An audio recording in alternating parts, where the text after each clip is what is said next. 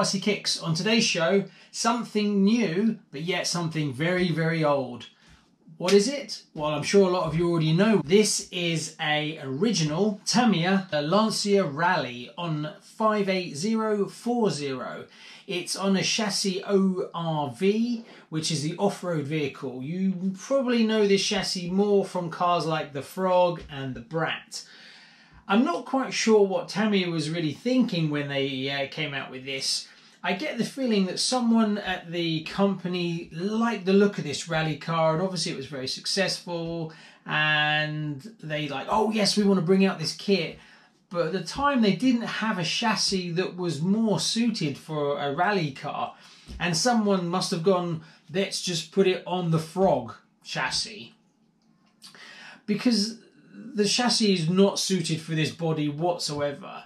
And you can see the compromises that were required to make it fit. I mean, look at these wheel arches. The original car never had wheel arches like this, but they did, and they released it. I'm not sure what the numbers of the units sold and things like that, but it's become very rare now, and they're getting harder to find. I mean, it's getting on a bit. I mean, this was originally released back in 1983 and only ran for 2 years before it was discontinued.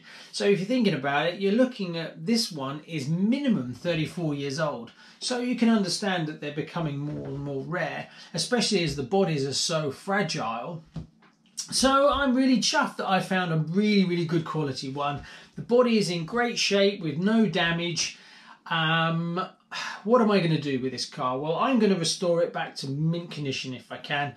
The body I'm happy with. I'm just going to take all the stickers off. I'm going to repaint it, because this car hasn't been painted. This is the original plastic colour.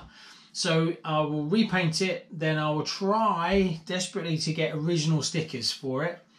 I'm not paying stupid money for them, so if I can get some at a reasonable price, I will go original stickers. If not, I'll just get some MCI stickers and I will just fit them instead. The body itself is in actually really good condition.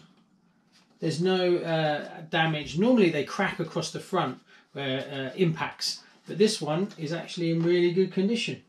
So it just needs a paint and new stickers. Also, it's got lighting, but the lighting needs to be sorted out. So I've got a few of those to replace, and I'll work on that side of it. Paint the driver. Apart from that, doesn't need much at all really. It's got a broken front plastic mount, but I've got a replacement. So all I've got to do is dismantle it, fit that. The rest of the car runs perfectly fine. You can see the chassis has done almost no running whatsoever.